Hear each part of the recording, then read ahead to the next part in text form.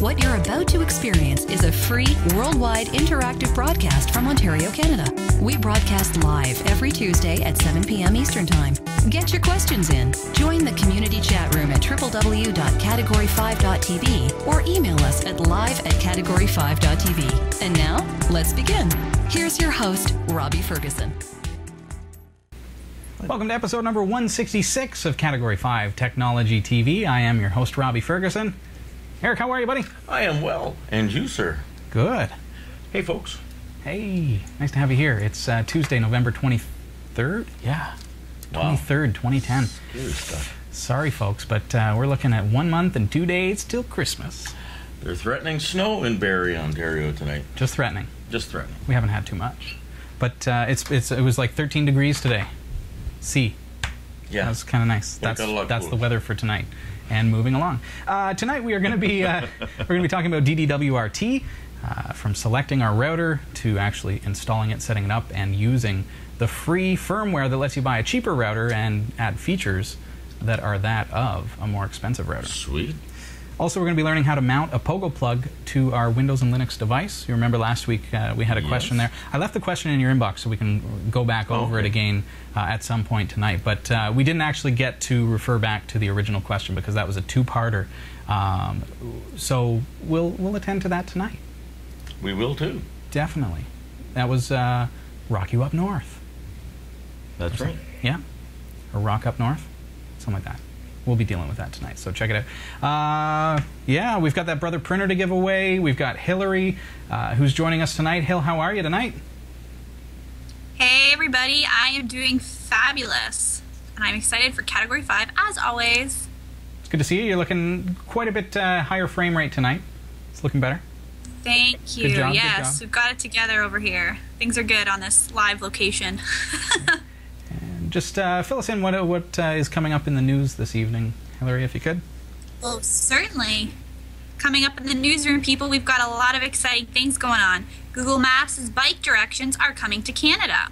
And yesterday's iOS 4.2 release brings new features to current Apple devices, especially the iPad.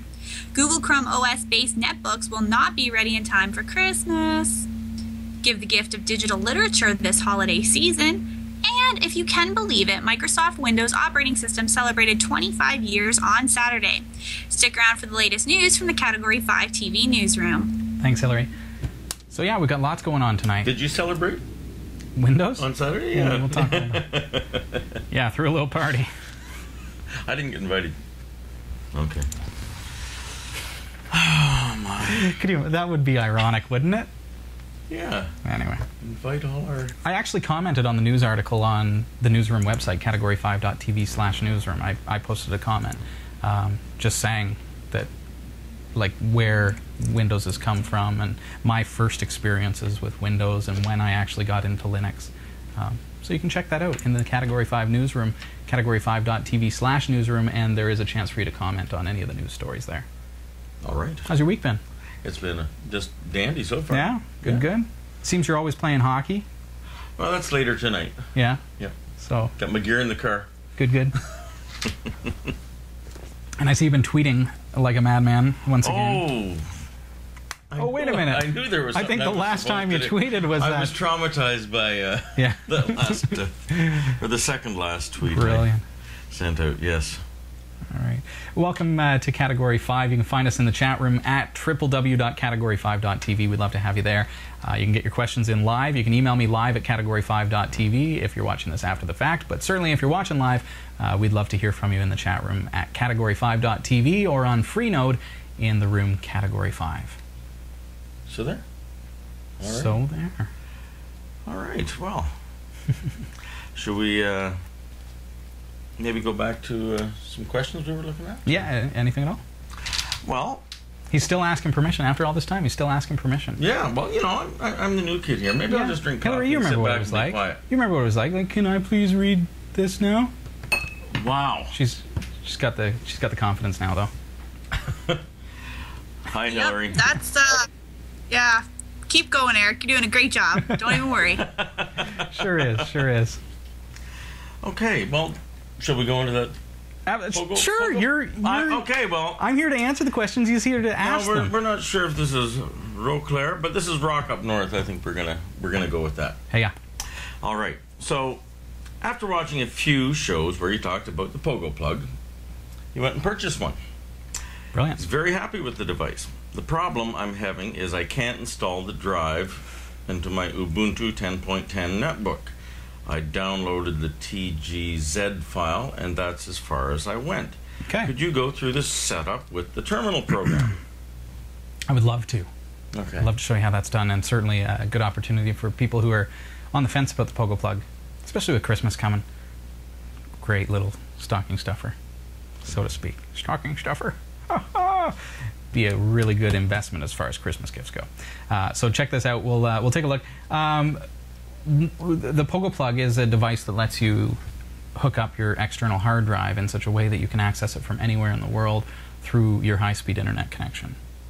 So you've got a USB hard drive, you plug it in, or multiple hard drives, and have the ability to mount those to your computer from anywhere through an encrypted, secure connection. So as far as for off-site backups and storing your stuff redundantly across multiple hard drives or Pogoplugs, or just for the fact that you can have access to your files from anywhere, just for that simple convenience, just so that you can print from your iPad or from another device that, you know, like an Android phone or something, where you can actually send it to a printer that's connected to your Pogoplug, or just have access to those files. It's a truly brilliant device. It's got so much functionality, but it's only limited by what you can creatively do with it, because it is really just a mass storage connection for your hardware. So that said, my Windows computers can access the hard drive through the Pogoplug as if it was connected directly into USB. Very nice. Right? So that hard drive could physically be anywhere in the world. As long as it's got a high-speed internet connection plugged into the Pogoplug, I can actually access it through a mount point on my Windows computer. So my P drive, basically. With my Linux computer, I can create a mount point and do the same thing. I can access it just like it's a hard drive on my computer. So I use that for off-site backups quite a bit. You can put one at a family member's house, and they can put one at your house, and you can exchange the ability to have off-site backups. Even synchronize the two devices together with active sync. So very cool features. I know a lot of people who are joining us in the chat room have already taken the plunge and gone out and purchased a Pogoplug. They're extremely affordable. There's no service fees and no ongoing costs or anything. You just buy the hardware and you've got the whole feature set. And I think one of the impressive things about Pogoplug, you hear about all the new versions that they're bringing out, but it's always backward compatible. So as they bring out a new hardware device, sure, the new hardware comes with new features, like the new Pogoplug Pro has Wi-Fi built in. But the old Pogoplug, you can get the Wi-Fi dongle in it, and it works just the same. So the software is all compatible. And even the first gen Pogoplug, I've got one of those, just a little brick, a little white brick. All of the features that they've added to all the second and third and fourth generation Pogoplugs are also through firmware updates that automatically occur. Those features have been added to my old Pogoplug as well. So you're never locked in. You never have to feel like, oh, I need to upgrade to the latest Pogoplug, because you're always getting the latest downloads from the Pogoplug server. It automatically updates itself, gets the newest version. It's very cool. In Canada, you can buy them through Pogoplug.com. Led Zepp is just asking in the chat room. Cal Hydro mentioning that they love their Pogoplug. I have to agree. Seriously do. Seriously do. So looking at the Pogoplug, on a Windows system, you install the application, which you're gonna be able to download just by logging into your Pogoplug. So I'm gonna actually go there. I'm gonna go to mypogoplug.com. This, you'll note, is a secure server. Okay, and I'll just log into that Pogoplug device.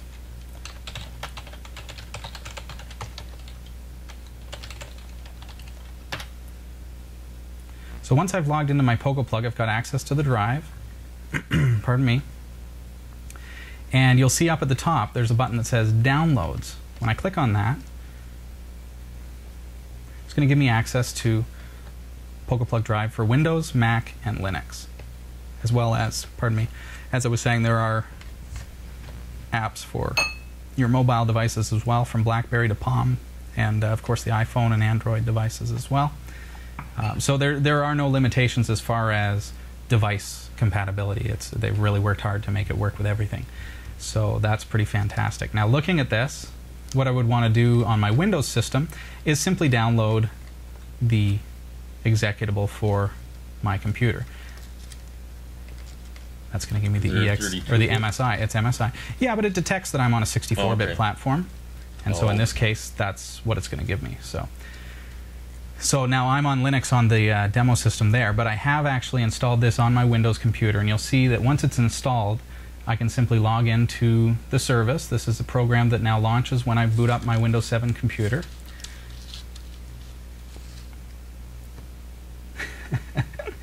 Once I log in, you'll see that I can set it up to support multiple drive mode, and instantly I've got this P drive, and you'll see the device called No Name there. That's actually just my flash card that I plugged in just for the sake of the demonstration. It's a 1 gig. It's showing as 810 megs. You'll see there in the properties. It's just like an 810 meg drive. And remember, this is mounted on my P. So my P drive in Windows 7. So I can access this just by going to that drive association. And this can be done if I was on a laptop. I could be anywhere in the world, sitting at an internet cafe, and my P drive would still connect me to this drive. So I'm going to create a folder here called Test. And remember, this is creating it on my Pogoplug on that flash drive. And I'll throw a little text document in here. And this text document is actually being written to that external hard drive, or my flash drive in this case. But to me, it's just being created on the Pogoplug. So I've just added that hello testing Pogoplug to this text file. And that's all there is to it. It works just like a hard drive. Now I'm going to log back into that mypogoplug.com using the same credentials, and you'll notice that instantly I'm going to actually have access to the very folder and file that I just created. Not only that, but you'll also notice at the top that Pogoplug is actually it's rendering the media, that pink bar up at the top, and here's my test folder. And there's my text.txt or test.txt, and you'll notice Pogoplug automatically renders the preview, and there is the actual file, which I can then download or whatever I want to do. I've got instant access to that. It's brilliant. Brilliant. Oh. So that's how it works on a Windows system. It's fantastical. Mm-hmm. Right? And like I say, if you've got that laptop computer, you take that laptop anywhere. You could be sitting on the beach in Florida. Oh, under these lights, I'm feeling it. I'm feeling it. You could be sitting on the beach as long as you've got a high-speed internet connection. It could be like a Wi-Fi stick from your cell phone provider, and you'd have access to that Pogoplug drive. Somebody could steal your laptop then, and all of your data is safe because it's actually stored at home here in Canada. So see what I mean? Like, there's just so many different cool things about the Pogoplug. You can have a netbook. As long as you've got Wi-Fi access to it, it could have a little 32 gigabyte solid-state drive, and you could use the Pogoplug to give it much more space, terabytes of storage space, right? As long as you have an internet connection. As long as you've got that high-speed internet connection. So then you drop that netbook. You don't want to, but if it happens, you don't lose any data. It's on your Pogoplug safely in your basement or whatever. Abnormal termination like that? Are you... No problem. No? Because the device itself is physically connected to the Pogoplug, not to the computer. Whatever file you're working on, you may... Well, theoretically, right, in any case, if you stop data transmission in the middle of a save of a terabyte file, or a gigabyte file, right? But that's, that's not really going to happen for the guy. I haven't seen a terabyte file yet. Well, you know what I mean. It'd be a biggie. Goodness me. A big one. So imagine you're on holidays or something, and you've got your laptop computer, and you pop in the camera card from your digital camera, and you copy everything over to the P drive, your Pogoplug. So now you've got a backup of all your photos that you just took on your vacation before you've even headed home, and it's stored on your Pogoplug safely at home. Mm-hmm. So even right then, and then you can share it with your friends and family from your vacation. Nothing to it. So there's like, I could go on and on about how feature-rich the Pogoplug is and what you can do with it. But now we want to learn about getting this to work on Linux. Here I am in Ubuntu Linux. All right? And this is going to work. It's a whole different world. It's a whole different experience of chippy goodness. Here we go. Pogoplug drive for Linux. Okay? It's again detected my operating system version is 64-bit. I'm good to go. So it's given me the TGZ or the targa file. This is a compressed tar done in gzip format. So just basically that's like the equivalent of a zip file in Windows. Okay, so I'm going to open that file, and you'll see that now I've got just a file with Pogoplug FS. So I'm going to do this as if this was something that you were actually doing on your Windows computer. So you've got your Pogoplug, or your Linux computer, I should say. You've got your Pogoplug set up, you've got your drive connected, and you want to be able to access that as if it was physically connected to your hard drive, just like we did with the Windows box just a moment ago. So there's the file. Okay, what I want to do is I want to right-click on Pogoplug FS and go Extract.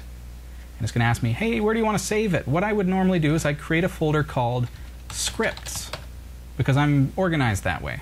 So I've created a folder called Scripts by clicking on Create Folder. And you'll notice that this is in the Robbie folder, or it will be in your home folder. Okay? So now I'm going to extract it. We're going to use Scripts as my example. And if I go Show the Files, you'll see there is my Pogoplug FS file. I'm going to do this all through Terminal. Because lately you've noticed that I've been using Terminal a little bit more, so I want you to get a little bit more comfortable with Terminal. We could right-click on that file and go Properties and set the permissions to be executable. That's fine. What I'm going to do, though, is I'm going to actually bring up my terminal. Applications, Accessories, Terminal. Okay? And we know that that is in a folder called Scripts in my home folder. So I'm going to type CD Scripts, CD for change directory, and it's case sensitive, so if I put a capital S on there, I have to use a capital S when I go CD. In this case, it's all lowercase. So now I go ls, and that's like the DOS dir command. It's going to show me the files that are in here. And you'll notice if I go /pogoplugfs and hit enter, it says, oh, it's actually executable already. It would, if it wasn't executable, it would give me an error. But just in case, what I would do is I would go chmod +x, just for the sake of the demonstration. I'm going to go chmod +x for executable Pogoplug FS. So now we know that it's executable. In my case, it actually was already executable. So now what we want to do, with any bash command, any Linux program, there's usually the ability to go --help. So see what I typed there? I typed Pogoplug FS, that's the name of the file I just downloaded, --help with a space between them. And now it's telling me all the things that it can do, or all the command line arguments that I can throw in there. The main ones that I'm going to need are user, password, mount point. Okay? So what I want to do is I want to first create a mount point. So we learned this last week. Sudo, so that we can be a super user, make dir /media/ let's call it Pogoplug. Okay? So I'm going to create a mount point in my media folder called Pogoplug. Asking me for my password for the sudo command. And there we go. So now if I do an ls, which again is like a directory listing so that we can see what files are in there, if I go ls/media, you'll see that I have one called Pogoplug, and I still got my fake DVD from the last week when we did that demonstration. So with Pogoplug there, now we have a mount point that we can mount our Pogoplug to. So I'm going to type /, because I want to run a command in the current folder, Pogoplug. I'm just going to type POG and hit my tab button, and that's going to fill in the rest.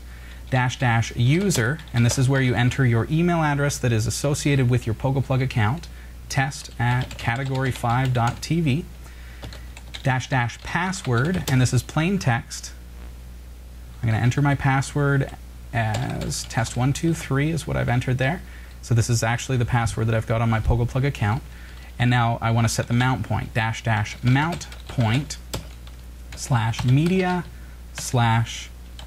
Pogoplug. Remember, it's case sensitive, so I need to have a capital P. I hit enter on that, and you'll see that it's going through a bunch of stuff. I'm not sure. Yeah, I'm not sure if it took or not, but I'm going to now back at Nautilus. I'm going to go into my media folder, go into Pogoplug, and it didn't take just yet. So let's see if it requires. Let's see if there's any error message that tells me what happened there. But just first thing I'm going to check is whether it requires sudo. Application gracefully exiting. It gracefully exited. I like that. So let's make sure. And you can read what it's telling us here. So let's see. Error with certificate at depth 3. we are. I'm just double checking my settings. And I'll just make sure again that I've entered the right command here. So /pogoplug-fs --help is how we get that help.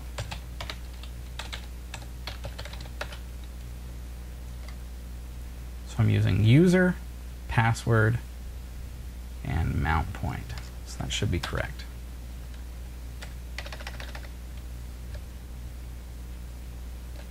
Password. Oh, and see, now I've found the error in my ways here. So I entered test. I'm actually demo. You'll remember when I logged into Pogoplug, my email address is demo@category5.tv. Set this up very quickly just for the sake of the demonstration. So now if I hit enter, it's not going to exit out with an error message. It's actually going to go through a bunch of stuff, unless I'm wrong. Let's double check. Mount failed. We'll get there. I'm typing mount just to see if it's already mounted at some other location.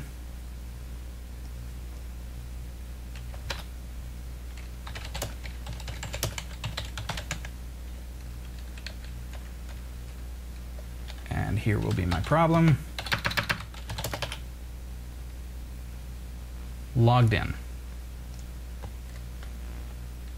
Okay.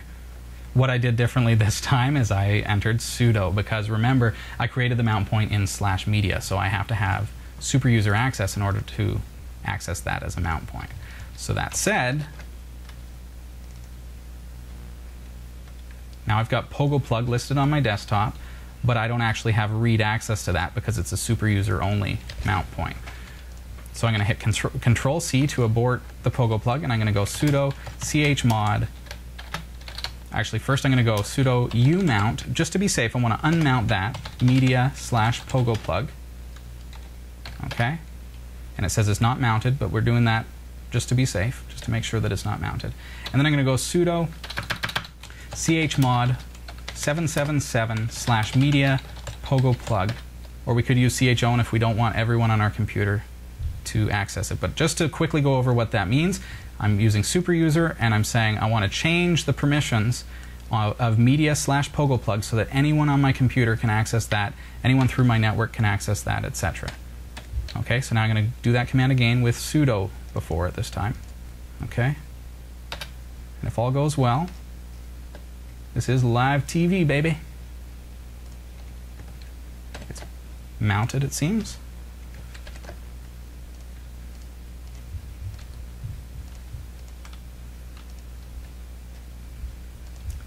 If you have a case like I'm having there where I'm having security issues getting the mount point to allow me personally access, you can go through setting up the permissions on that mount point. Or alternatively, just for the sake of this, what I'll do is I'll create a mount point within your actual home folder. And then that way you know that you're going to have access to that.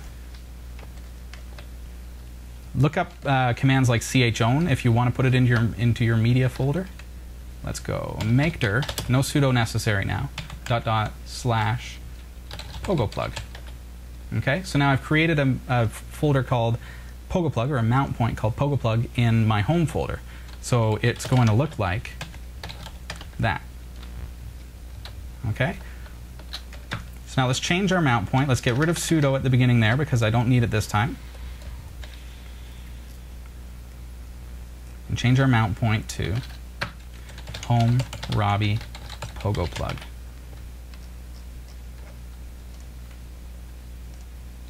Okay. And now you'll see, because I've created a mount point in a folder where I have full permission, because it's my user, you'll see that I have exactly the same folder structure as I did on my Windows computer, as I did when I logged into my Pogoplug. And if I go into no name, which is my drive, if you have more than one hard drive connected to this, it will be listed by the name of the drive. And now if I go in, there's the test folder. There's my test.txt. What do I want to do? I want to display it. And you'll see, there's my text file. Some Hello, fine writing. Testing Pogoplug. I was in a hurry. Nice, fine literature. And that's my way out when I mess up a little bit. I can say, "Oh, because I was just in a hurry because I was doing a demo on live TV." That's what it was. That's what happened with his tweet, people. So anyway, so there you go. So that gives you a kind of a base of how that works and how you can get that to work for you. And seriously, now that's on my Linux laptop. I can take that with me. I can have access to that. Do keep in mind that the password is plain text on Pogoplug FS. So you want to change that password of your Pogoplug by logging into my.pogoplug.com should your devices ever get stolen or something along those lines. So do be mindful of that. That's kind of the one downfall. I'm sure that we'll see some, but that's only locally exposed, right? So only somebody who has physical access to your computer could ever see that. And that said, of course, the question would come up, how can I set it up to mount automatically? And you can do that just by adding it as a startup application on your Linux computer. So just like you would with any startup application, you can add that. But do keep in mind again that the password is going to be plain text. If you've got an encrypted home folder and you've got a password protected login, then it's no problem, because of the fact that you have to actually know your login in order to get into the computer, which exposes the password. And so typically somebody's not going to have that. All right. Now, should you run through the GUI method for our friends out there? No way. No? Okay. Well, did somebody ask? Yeah. Really? Yeah. What's... Tom. Tom, you kid. Hey, Tom. Good to see you. There you go. So you're giving Tom a rough time now? Totally. Okay. Hi, Tom. I'm on your side. He's probably still taking it easy. I'm over here working. So, hope you had a good Thanksgiving. All right. That was this weekend, wasn't it? Cheers. Yeah, it sure was. Quickie, unless somebody in the chat room has got anything for me. This doesn't look quick. All right, well, we'll come back to it then. Let's leave that one. This is Category 5 Technology TV. You'll find us online at www.category5.tv. We're just a couple of moments away from the news, so I don't want to get into anything too heavy before that point, but if you have a question for us, live at category5.tv, or, of course, in the chat room, category5.tv, or free node in the room, Category 5. We'd love to hear from you, especially if this is your first time here. You can also submit a viewer testimonial on our website, category5.tv, and click on Interact and submit a testimonial. And that's a great opportunity for you to tell us what you think of the show. Lots of exciting stuff going on over the next little while with our new website. I see you've actually got an email from Tom. Well, I was going to say, you know, like, while we're all correcting each other here, he has I think there's the picture there, but he says, behold, the beacon, mushroom, and asparagus frittata. Ho ho! Check that out. He's relaxing and he's eating well. Bacon. Bacon. It's not Canadian bacon, though. That looks delicious. Oh. All right. Anyways, thanks for making us all salivate there, Tom.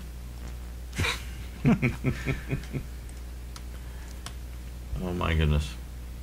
Well, Hillary, my dear. Hello. Hello, everyone. I'm ready for the news. Ready for the news? Who's with me? I think we are ready. Take it away. From the Category 5 TV newsroom. With the growing popularity of the e-bike, we'll no doubt see more Canadians making longer trips by bike come spring. And Google wants to help them get to their destination safely and on the best roads as possible. Canadian cyclists should note that Google's bike directions are coming to most of Canada's major cities, starting with Ottawa. Google Maps announced yesterday that their bike directions service, launched in the US in March, is launching in 8 Canadian cities. This feature color codes roads according to their suitability for biking, helping cyclists find safer, more enjoyable routes for their two-wheeled journey. Google has yet to announce a schedule, but with another Canadian winter on the horizon, they've got several months to work out the bugs. Apple said yesterday that it plans to release the promised update to iOS 4.2 for iPad, iPhone, and iPod Touch.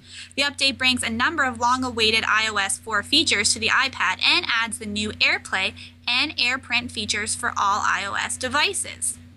In somewhat of a surprise, owners of the latest iOS devices can now use the Find My iPhone feature for free, allowing you to track down a missing device via core location and even remotely wipe the data. Features that iPhone and iPod Touch users have been enjoying since June's release of the iOS 4.0 will now be available to iPad users. This includes the iOS version of multitasking and fast app switching, the ability to organize apps into folders, a unified inbox, and threaded messaging for mail, and access to a game center for keeping track of game achievements, scores, and challenges. iOS 4.2 is compatible with all iPads, iPhone 3G, iPhone 3GS, iPhone 4, and second, third, and current generation iPod Touches. Apple notes, though, that some features aren't compatible with every device. To get the upgrade, plug your device in, launch iTunes, and click Update Software button in the device setting.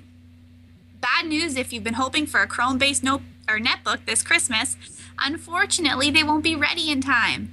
Google's Chrome operating system launch has been delayed, and the platform won't be available to launch on netbooks for at least the next few months. Google CEO Eric Schmidt revealed the news to reporters in a Q&A session at the Web 2.0 Summit last Monday, adding that the platform continues to be targeted toward devices with a keyboard, ruling out tablets, but keeping hopes high for the netbook market. While Google has announced last December that netbooks from big names such as Acer, Asus, HP, Lenovo, and Toshiba would launch Google Chrome's OS in time for Christmas of this year, Schmidt debunked the rumors without giving a reason for the delay. In time for the holidays, Amazon has made it possible for people to give Kindle books to anyone with an email address. The Kindle Reader is the most popular of the ebook readers and has an estimated 725,000 books available for sale in its market. A Kindle isn't required to enjoy a Kindle book, as the Kindle apps for PC, Mac, and iOS, Windows, Phone 7, BlackBerry, Android are available. They're not for Linux. And if you prefer something else, Kindle books can be exchanged for Amazon gift cards. Why should you give an ebook this holiday season? Well, for one, books are often cheaper. Sending an ebook takes much less effort than sending a real book. Gratification is instant, and shipping is free. So give the gift of digital literature this holiday season. Microsoft Windows operating system celebrated 25 years on Saturday. On November 20th, 1985, Windows 1.0 was released, birthing an empire and introducing GUI-based computing and rudimentary multitasking to MS-DOS users. Since the release of Windows 1.0, Microsoft has released a whopping 33 major versions of its Windows operating system. 4 known versions have been canceled during this time, including Windows Neptune, which was merged with Windows Odyssey and developed into what we all know as Windows XP. While looking back over the 25 years is really quite amazing, Windows didn't take off really until Windows 3.0 was released in 1990, 5 years later after the first release of the Windows platform. What was the first version of Windows you used? Get the full stories at category5.tv/newsroom. The Category 5 TV Newsroom is researched by Roy W. Nash with contributions from Gadget Wisdom Guru, Becca Ferguson, and our community of viewers. If you have a news story you think's worthy of on-air mention, send us an email at newsroom@category5.tv. From the Category 5 TV Newsroom, I'm Hillary Rumble. Category 5 TV is brought to you in part by Planet Calypso. This massive multiplayer online game is available as a free download from cat5.tv/calypso. Now, once you've got it downloaded and installed on your Windows computer, make sure you say hi. And there's something for everyone here on Planet Calypso, from hunting to mining, crafting, and just plain socializing and having fun with your friends. You can download it for free at cat5.tv/calypso. If you're a Linux user like myself, of course, this makes it worth the dual boot. cat5.tv/calypso. I'll see you on Planet Calypso.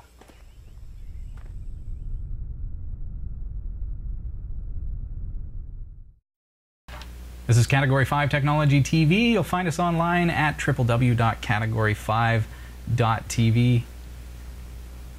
This thing just, I mean, it brings back so much memories. But check out the logo, dudes. And dudettes. Absolutely. Come on, be inclusive here. Is it just me, or does this remind me of, oh, I don't know, something that may have or may not have attacked Lieutenant Barclay within the transporter stream? I don't know. Oh, wow. I don't know. It just That's just kinda, you. It just kind of Yeah. seems reminiscent of these creatures. I was getting a Space Invaders vibe from it. Yeah. Realm of Fear, the episode of TNG. Oh, okay. That's what that logo reminds me of. How deliciously random. I've got some, TNG watching to catch up on. You certainly do, sir. You certainly do. Thanks so much, Hillary, for pitching in with the news tonight. Hillary's got to take off, but nice to have her here as always. It sure is. Brilliant. All right, we've got so much to cover tonight. I want to take a look at DD-WRT. I know you've got a couple of questions to, we have a few to address questions, there. yeah. Could we take a look at Cola's email there, if we Sure. could, just so that we can address that? Nice to have you here. New viewer who's joining us, I guess, has been watching the show. I'll let you kind of fill us in by way of the email. It's Cola, and this came to us via email. I'll just start reading. I registered yesterday as a new viewer on Category 5. I have viewed several past episodes of the program to catch up with what I have missed in the past and to continue watching live as from next Tuesday. Episode 111 caught my attention for some reason, and I started to watch. To my greatest surprise, the guy that was interviewed on the GeoIP stuff could only give Nigeria as his example of the location of a guy trying to commit a credit card fraud. Oh yes, I know it was just an example, and I know a lot of guys from Nigeria have committed and are committing crimes like this on the internet. I just want him to know that he must watch how he picks his random names for examples. His example makes me think that he thinks Nigerians are fraudsters. If this is true, then I shouldn't bother to introduce other African IT guys like me to my newfound Category 5. Maybe I'm sounding a bit defensive for a mere example a guy used to illustrate the point he was trying to make, but you must know that the population of my beloved country is 160 million, and the few bad ones have really messed up the image of the rest of us. But this doesn't mean that the first name that should come to someone's mind when they think of credit card frauds is Nigeria. I know how you will take this, but I think my membership in this forum is still young, and it's not a happy thing for me to hear a thing like this in less than 24 hours of my registration. Indeed. And that, Cola, we I think, is appreciate. all Cola wrote. Well, we appreciate your candor. We appreciate your message there, and certainly things like that can occur where something's said, and I think that the intention behind what was said is nothing like and you'll excuse this, but I don't think that it was intended to offend in any way. I know the example that Ed Lynn from MaxMind had provided, who was interviewed in that show. Certainly, he was somebody who came on the show as an opportunity for him to promote his product, and we allow that to occur, of course.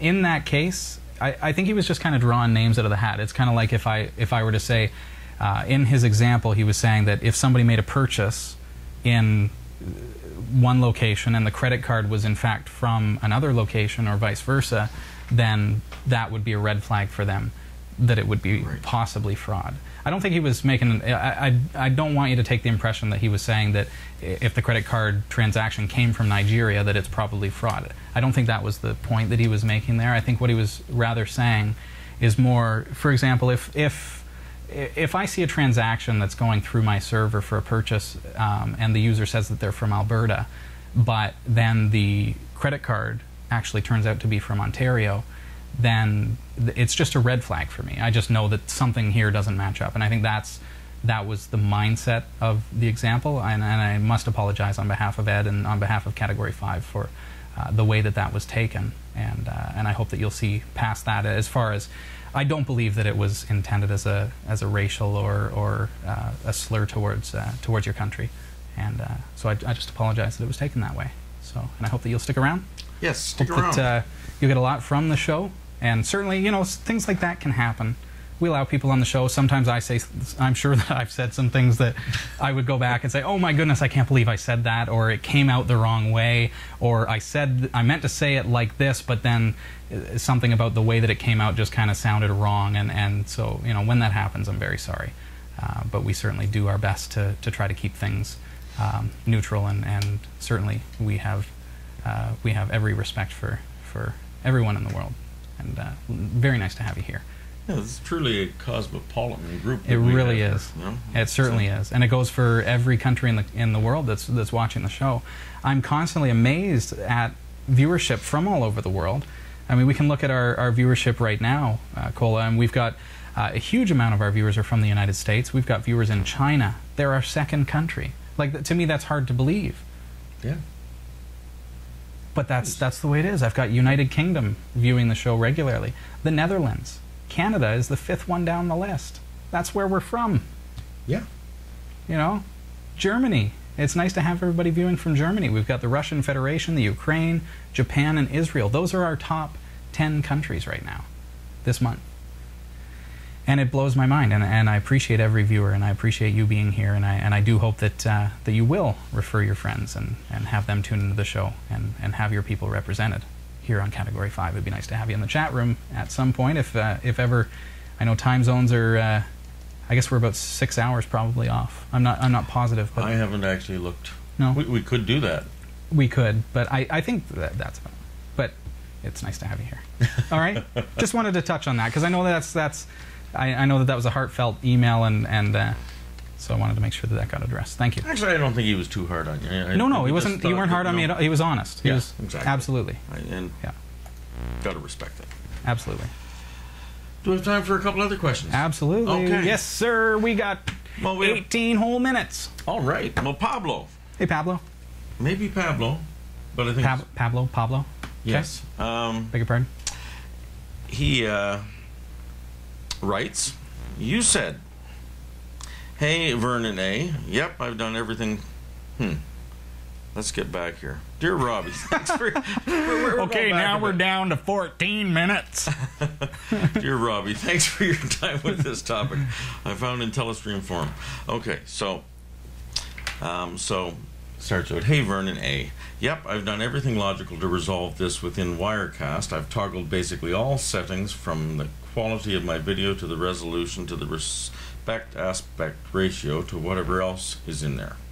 Turning off respect aspect ratio simply stretches the 2/5 screen, so now you still have only 2/5 the screen, but it fills the Wirecast window. Sure hope I can get this working soon. Tough to hit snags like this when you broadcast every week. Thanks for your help. Okay. The problem is that I have the same problem, and Wirecast is only showing the top half of the input in the BTWDM driver.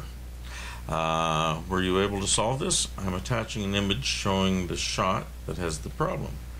Thanks really so much. Regards, Pablo. Cheers, Pablo.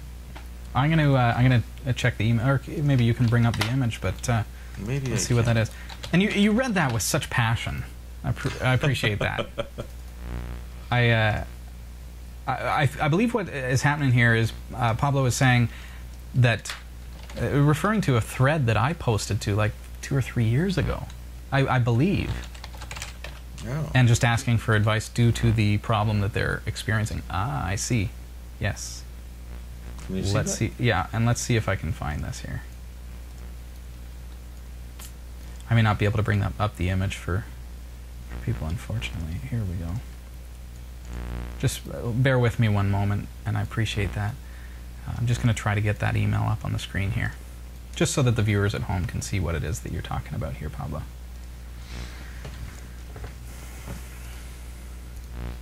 All right.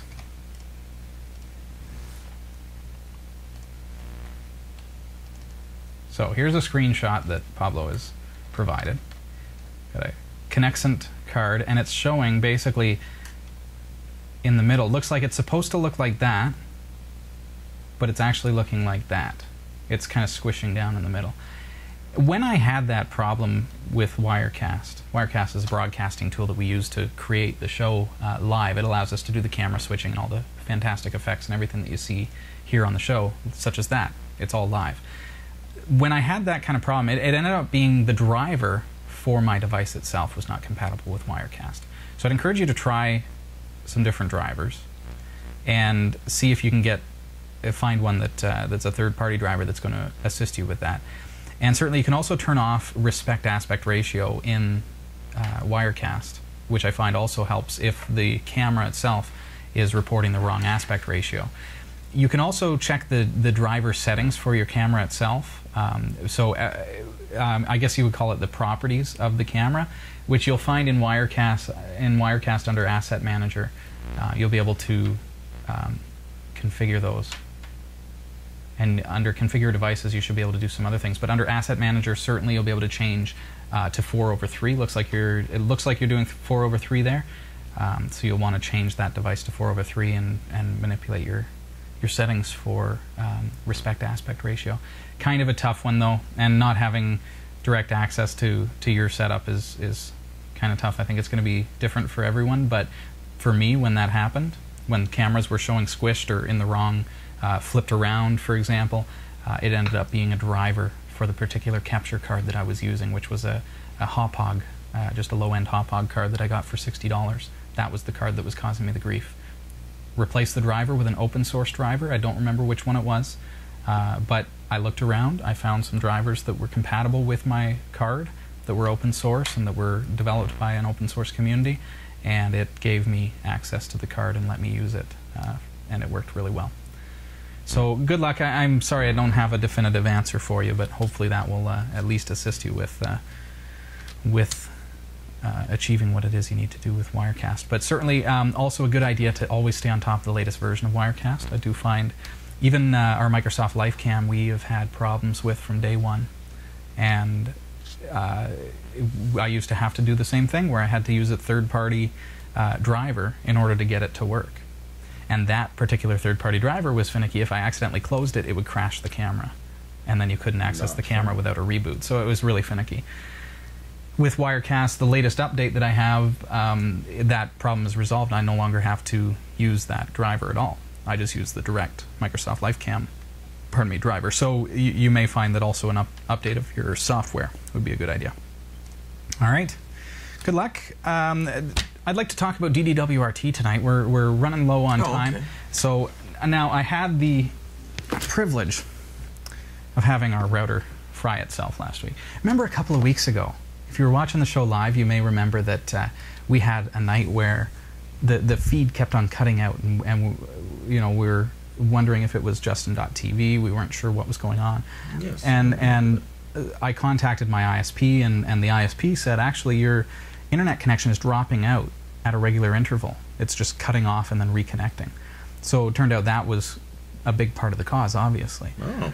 Looking into it further, last week we did the show, everything worked just fine, and then started having some more trouble and determined that our router was actually about to kick the bucket. So preemptive strike, went out and started doing some shopping for a new router. And how did I pick my router? Well, how did you pick your router? All right, I got a Netgear. This is the WNR3500L. I don't even know the model off by heart yet. There it is. You can take a look at that. All right. Ooh. I'm very interested in the DD-WRT firmware. What that is it's a firmware from DD-WRT.com that takes your out-of-the-box router and allows you to add features that are so far beyond what the out-of-the-box router contains, because the manufacturers want you to buy the one step up. They want you to buy the better model, the more expensive model, obviously. Of course. But did you know that the hardware generally is all the same across the board? It's the software that's installed on the firmware. So by using DD-WRT, you're able to take an old router and you're able to turn it into something beautiful. That's what I've done in the past, and that's what I have been running for the longest time. I had an old Motorola device that was completely dead with the stock firmware. Gave it a shot, installed DD-WRT, and we've got a couple of years out of it before the hardware finally kicked the bucket. So that's been great. It gave me a lot of new features. So the things that you want to look for as you buy a router is what features do you want out of DD-WRT? And the way to determine that is if you go to their website, and I'm going to post some links in the show notes for episode number 166. But basically there's a supported devices list, and this list gives you a lot of information about all different devices, and this is extensive. I mean, it's a huge, huge table. My little Linksys, whatever model it is. You may even have it in there, yeah. Certainly, if you've got an old router, you may try checking if it's already in there. So you may not have to go out like I did and buy a new one. Oh. In my case, my hardware was dying, and so I needed to get new hardware. So in that case, I'm taking the first step of deciding, okay, I've got to buy one anyway. Let's pick one that's going to work really, really well for what I want to do. So there's a link that says which version may I flash, and that tells you a little bit about the different versions of DD-WRT. And you'll notice, do not flash the Mega build on devices with 4 megabytes of flash memory. That's like my old one.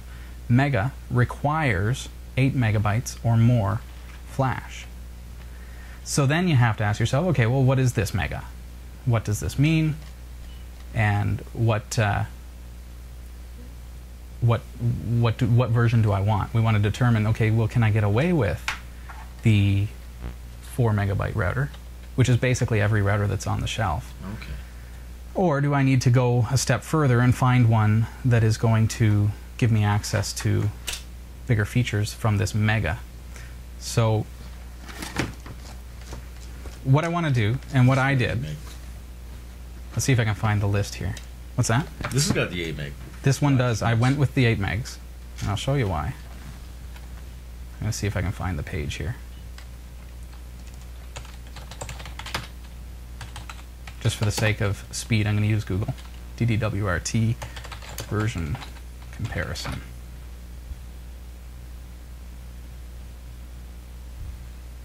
Let's see what we can find. What version should I download? That's what I'm looking for here.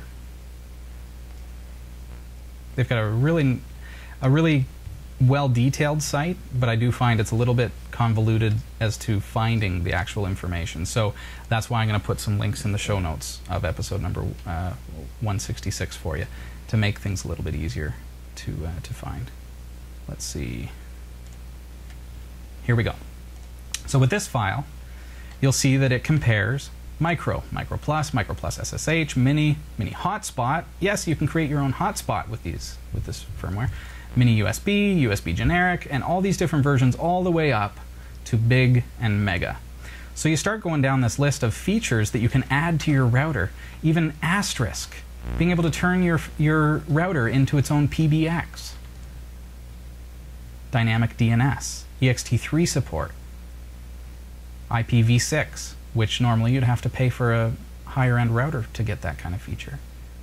Here's one of the kickers for me, Pro FTPD, being able to deprecate the fact that I have a big old Dell server sitting in there with FTP installed, Okay. and it's just giving people access to my FTP server. That's using a lot of hydro.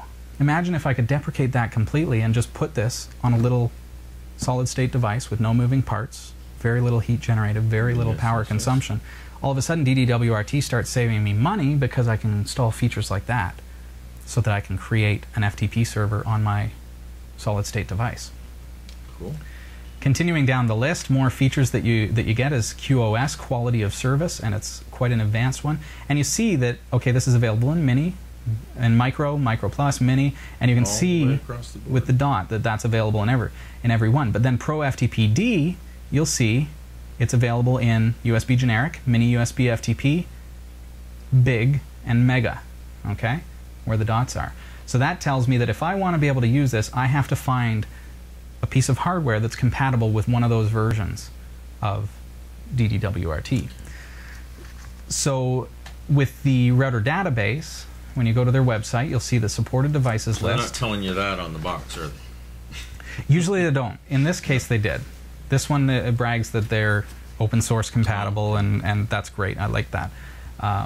But in a normal case, it's not going to say that. But what you can do is you can hit Control F, and you're going to find the name of your router. So WNR3500L is the router that I purchased, and you'll see, here's what I'm looking for. It's got 64 megs of RAM, 8 megabytes of flash. And you'll remember that we already learned that with 8 megs or more of flash, I can go with the Mega. You can do Mega. Yes. You can see what other features it has. So I looked at, it's got 4 LAN, 1 WAN, and it's a gigabit switch. So that tells me that, okay, not only am I going to be getting all the advantages of DD-WRT with the Mega install, or in this case the Big install, but also I'm able to I'm able to upgrade my network to gigabit because it's got that built in. It's not going to cost me any more. So the installation procedure, once you determine the version of DD-WRT that you would like, it has to be compatible. Be very careful that you get a version that is compatible with the router, and we can help you with that, but certainly DD-WRT's site has all the information that you need. Once you have that information, you can log into the router. Here I am logging into the router as I was about to update the firmware. So this is right out of the box, brought it home, plugged it in, and get into my Netgear router. And all I had to do, after, of course, I had downloaded the firmware, but I go through the step of basically going through a router upgrade. So just like I would if I was just updating to a regular firmware, I'm doing that with my router here. So instead of browsing for a firmware from Netgear, I'm in fact going to browse for the DD-WRT file. In my case, I had to use an interim file in order to be able to convert the router over. So it starts with mini, and then you upgrade from there to the big install, which gives me the Pro FTP and all that stuff. And it's really that simple. I'm going to speed it up just a little bit here so that you can see the installation procedure, but that it won't take too long. It's just prompting that you're installing a different version of the firmware there. So this is how it works on Netgear. It's pretty much the same with any router at all. And again, as long as you've got the proper version, which you've downloaded from the DD-WRT website, absolutely free of charge, it's going to install on your router. There we go, nice and fast. Wow. Didn't really go that fast. Didn't take long though. It took a couple minutes. You see there the countdown, 1.5 minutes. So now as it says it's updating settings, and then boom, all of a sudden, DD-WRT is installed on my router. So then I zoom in on that frame because it got put into a frame, and there we go, it's in the mini version. So then I would go through the installation step there, go into administration, and go through the firmware update to the big version of DD-WRT. So I downloaded 2 files in this case. So that gives me access to some fantastic features. You saw the chart there, but now if I access my router, I'm just going to enter my password here to get in. You'll see that right off the bat you get the status of your router. You've got your wireless network, you've got your services. Services is fantastic. You've got so much stuff that you can do with a DD-WRT router, from VPN to static IP addresses based on MAC address, something that certainly you would need a higher end router for. You've got your USB, which everything's kind of AJAX based here, so if I go core USB support, enable. Do I want USB 1.1? Yeah. You know, if I want storage support, I can enable that. And I can go through all the steps, you know, from there, once I've enabled that. Do I want Linux file system support? Yeah. Do I want file allocation table, Windows, DOS file system support, etc.? Automatic drive mounting.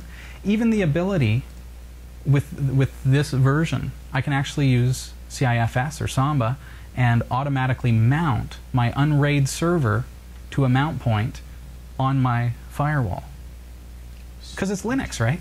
DD-WRT is powered by Linux. I can SSH into it. I can Telnet into it. I can, like I say, mount my unraid server to it. I could mount my Pogoplug to it. So then all of a sudden it becomes a server where I can access or share or give FTP access to files to users through a solid-state device, cutting down on the hydro that I have to use and giving myself a whole lot of professional features in what was a reasonably inexpensive modem. I did a comparison between multiple different types of modems. I picked the ones that would do what I need to do, and you'll see here that I did a pros and cons of each one. So, good to go. This modem this router cost me $119 and is doing a fantastic job for us and works really well. Fantastic. Yeah. So very happy with that. Check it out, DD-WRT.com. Don't forget to check out our website this week, Category5.tv. And make sure you get your name in for the draw for the brand new MFC J615W printer from Brother Canada and Category5 TV. You'll find that at the bottom of the Interact menu. Have a fantastic week. It's been nice having you here. Drop me an email live at Category5.tv this week and get your questions in. We'll try to catch up with those questions that I missed this week. Absolutely. All right. Take care. Have a good week. See you Tuesday.